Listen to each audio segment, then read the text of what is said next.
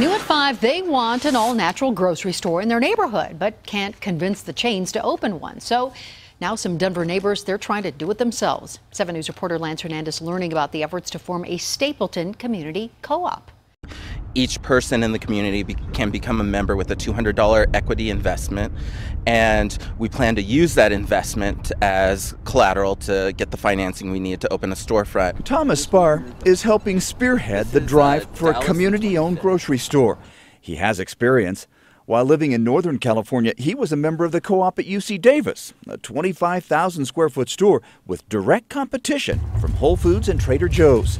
He says this concept is different. A lot of our food's going to be sourced locally. We'll look at innovative partnerships, community gardens. We've been talking with the Urban Farm in Stapleton about possibly selling their foods. Spar says more than 400 people have bought into the concept so far, including Mohammed Moeddin, who owns an auto repair shop at 25th and Dayton. I asked Moeddin why he supports it. First of all, it's a small business. It's trying to get on its feet, and I've been there. The second thing is it's locally owned, and I believe in locally owned. Do you have to be a member to shop there? No, absolutely not. But Spar says members will get certain benefits, including a potential share of profits. They could get discounts in the store or special discount weekends, and they own the store, so they get direct input on what goes on the shelves and who their leadership is. Lance Hernandez, 7 News.